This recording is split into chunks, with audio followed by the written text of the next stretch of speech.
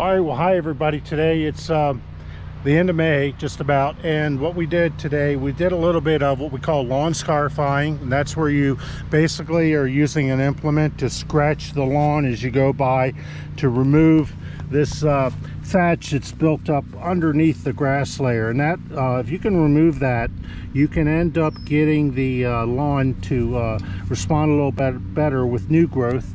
And the problem with that is once you pull all that up, you're going to get a lot of debris in the lawn. So what I do is, let me just show you how this works here real quick.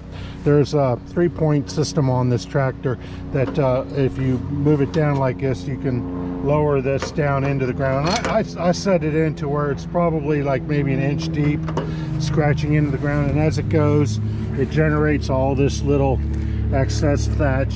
And I thought, well, that's a problem, then I have to go sweep it. So what I've done is I've done an extension on the drawbar on this tractor, just a wooden 1x3 that bolted up. It works well. I had to reinforce it with some fiber strapping tape, but it works good.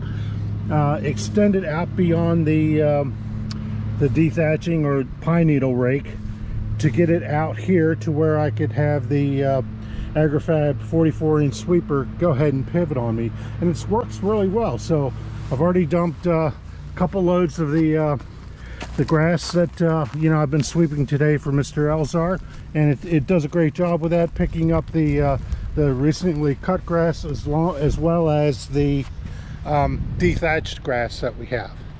All right, well everyone, well thanks so much for joining. I hope this helps someone try the idea of using a lawn scarifier configured with their sweeper to save a little bit of time. I mean, fuel's more and more expensive all the time. Your time out there is costing you something too, so maybe something like this where you have 2 implements going at one time will save someone some time and effort. Okay, so let's take a look at this scarifier and leaf sweeper in action.